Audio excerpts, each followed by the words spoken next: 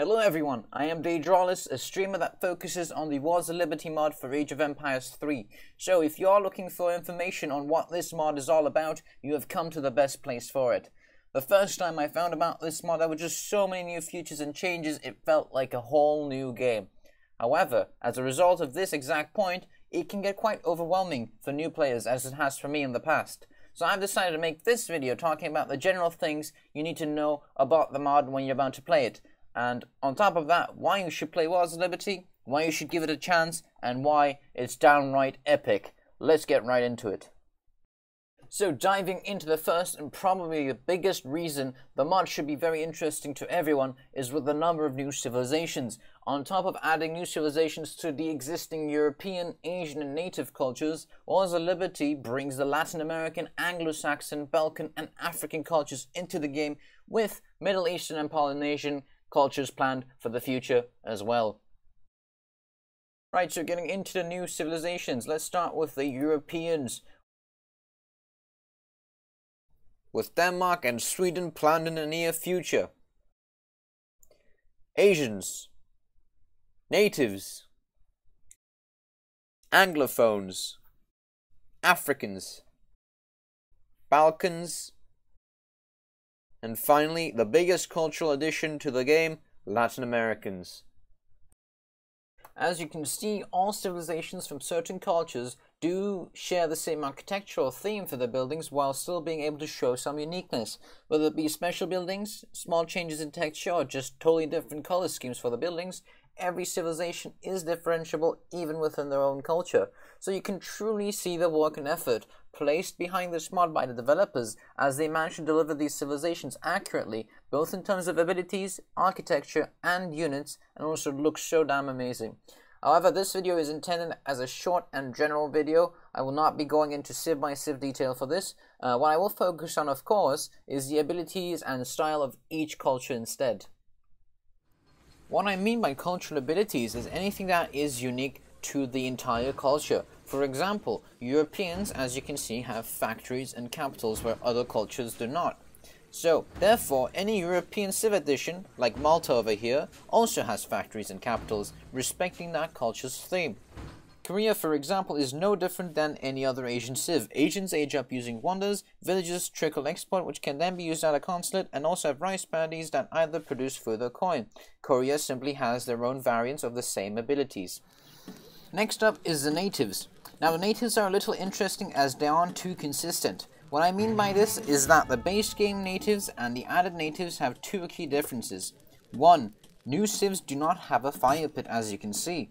2. Base game civs and added civs have different religious buildings. The base game ones get up to 5 totems that can trickle faith once religion is picked, whereas the monument for the added civs must have villagers' tasks as usual to gather faith, but does have the ability to cast god powers that can be very beneficial to your colony while very, very deadly to your enemy.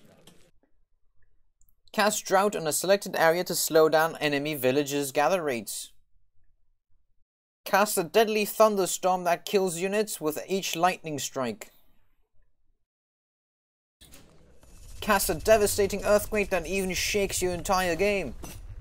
Cast a snow warning to slow down all units in an area. Cast a deadly tornado to deal damage to buildings and units at the same time. But not all god powers are this deadly and violent. You also have some good ones. For example, starting a rain that boosts all gather rates from farms. It also has rainbows. You can also sprout a great Amazon forest out of nowhere. You can also start a fire that spreads around the enemy town, burning everything in its wake, including buildings and units alike.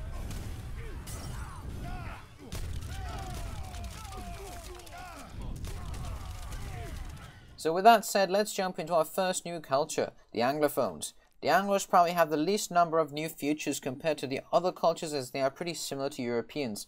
However, they possess villager explorers that are capable of, while both being a villager and an explorer. They can only gather from hunts and crates, not from trees, coins, or livestock, but are able to crack shot and gather from treasures, as well as build town centers and trade posts. They do have an additional dog explorer, which doesn't have any offensive abilities, but is quite speedy and powerful against treasure guardians and can still pick up treasures. The most notable cultural feature is the party age-up system.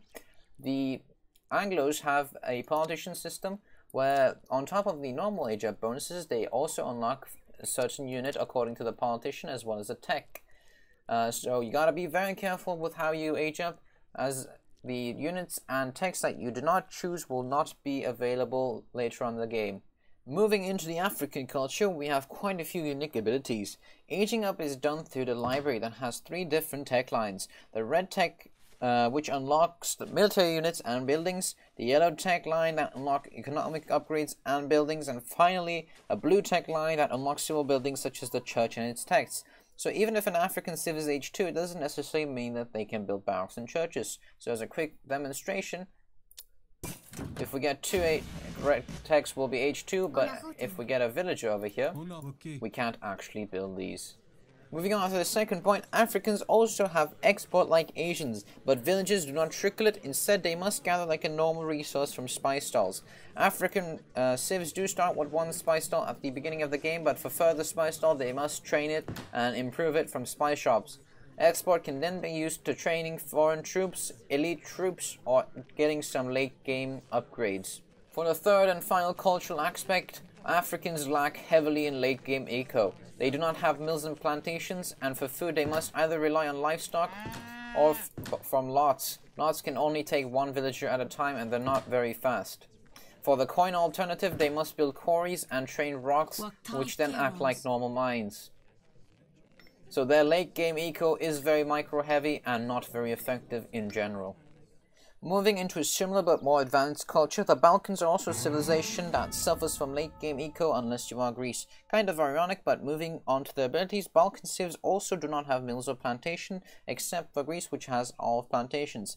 What they have instead are crops that first need to grow in order to be gathered, then replenished when depleted for food. Coin is a little easier, which is gathered from beehives, as it is an infinite source, but only 1 villager can gather from it, having to build many individual ones as a result.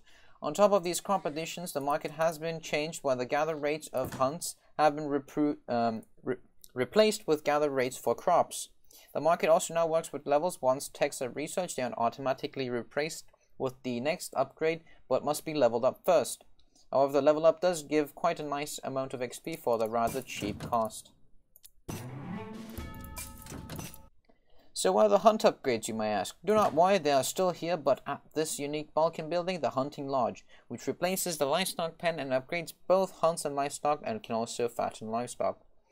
Balkans also cannot age up from the town center, but have big buttons in all other buildings except for houses and churches as well.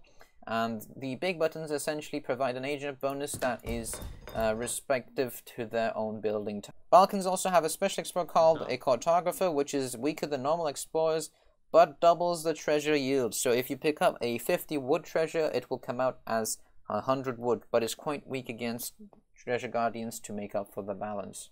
Finally, moving into the biggest added culture, the Latin Americans are quite unique as well. Their unique age-up system has different costs for each option. However, the more you pay, the better the deal, as you get better bonuses and aging up is done faster.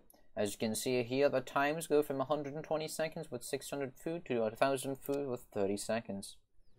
Fortunately, Latin American civs do not struggle in eco like some other cultures previously mentioned, as they do have mills and plantations, as well as arsenals. So overall, they have a decent eco and military. Despite lacking a safe house, Latin Americans do have town halls, which instead of spies can train colonels. Colonels trained can then be assigned back to the town hall to trickle XP. Colonels have their own abilities, which will be explained later on. But going past all the features that were just mentioned, the post office is probably the primary Latin American feature. It is slightly similar to the consulate, as you get to choose a foreign ally, but it does not operate with export, rather 400 coin. Once the ally is selected, an immigrant colony will arrive that turns into a town center of the chosen colony. From this building, improvements and units can be obtained using shipments. These foreign allies are really great, as it can cover the weaknesses of Latin American civs, as they do not have access to factories, capitals, or even the safe house. So they do not have access to powerful resource trickles, nor do they have access to blockades and spies. However, these can be obtained from foreign immigrants as follows. Japan, with the ability using 4 shipments to get spies. So the large civilization variety covered and also the new cultures mentioned, we can now jump into the second reason as to why Wars of Liberty is such a great adventure. A whole new world to explore, as they say, on the maps page. On top of adding so many civilizations, Wars of Liberty also has a bunch of new maps. As you can see, this is only a part of the list of maps that have been added to the game, and some of these maps are quite interesting as they have special abilities. So one of the biggest changes to the game is the addition of a new religion mechanic. Every civilization can now pick either no religion or one of 2 options which is accurate to the country's historical beliefs, such as Malta here, that can either pick Catholic or Orthodox. As you can see here, the church has been reworked and now operates only for religion, and its text has been moved over to the capital and the market. Mercantilism over here and the other church upgrades over here at the capital. But as you might notice, the capital is now available at H2 and only costs 250 wood. Its normal upgrades are still available at the later ages like normal, so no need to worry about the late game. But going back to religion, once any religious choice is picked, so this does take a minute, so let's do the speed sheet really quick.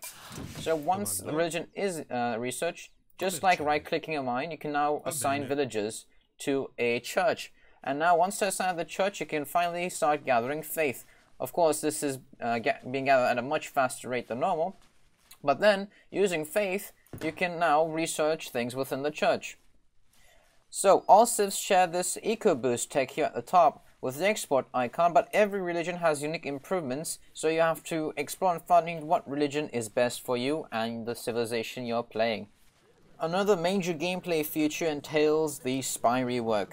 This changes the spies in the original game quite significantly, so they cannot be trained from the church anymore, but do have their own special building called the safe house. Right over here looks as a keyhole with an eye under it. Pretty cheap building at 100 in wood and 50 coin. So all civilizations except for the Latin Americans have access to this building to train spies for 250 coin and 3 population. So the safe house also offers a bunch of improvements for the spy units themselves, and the spy tech at H5 from the capital has also been moved into the safe house. Now moving on to the spies themselves, they have 5 abilities overall. Entering stealth and being able to attack while in stealth. They also have an H3 upgrade for 400 gold that allows the attack to be ranged, and the stealth is still kept. 2. Selecting an enemy unit and being able to see the line of sight with the Informer's ability. 3. Planting mines. At a small cost, up to 15 mines can be planted at anywhere on the map as deadly traps. 4. Spies can now detect and disarm mines in a selected area where the ability is cast. 5. Sabotage, my personal favorite. A deadly ability that does the same job as a petard, but the spy remains unscathed after the explosion. Every spy has a unique cooldown on the sabotage ability and can keep casting it as long as it is off cooldown. Right, so talking of the kernel abilities, there's 3 to talk about. First of all, Plaga. When cast, deals insane damage in an area.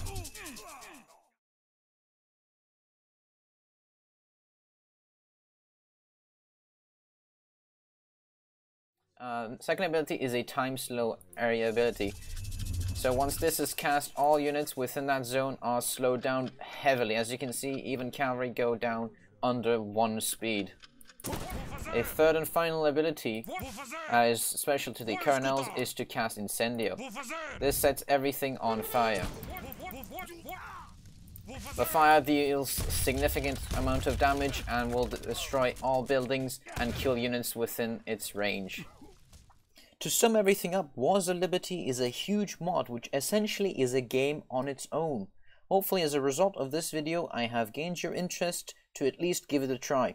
I also hope that this video was helpful in getting a general but better understanding towards the mod without having to dive face first into the unknown considering the so many changes and additions. But as this is meant to be a short and general introductory video, I will be ending it here, leaving the exploration of the individual civilizations to you, the player.